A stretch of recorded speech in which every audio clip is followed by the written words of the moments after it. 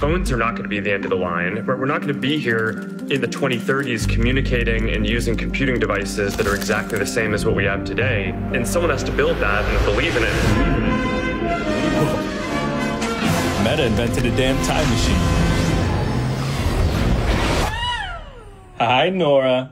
Daddy's calling from the future. I'm wearing these amazing AR glasses that you'll probably use when you grow up.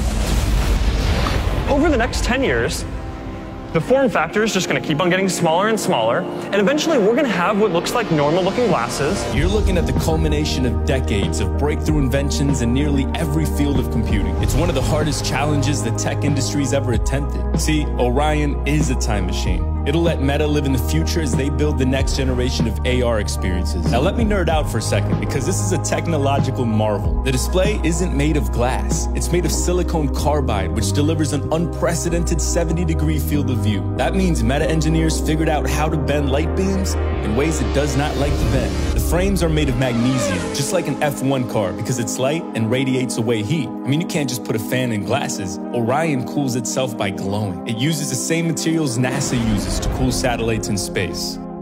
You have to be absurdly determined to build something like this. But competitiveness runs deep around here. Mark wouldn't even let me beat him at Pong.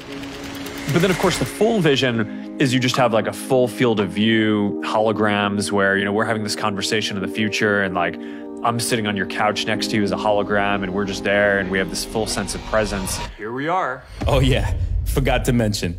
Large holographic displays. The real world is our canvas. Our experiences shouldn't be limited to glowing rectangles. One day soon, we'll once again look up, connected, empowered, and present.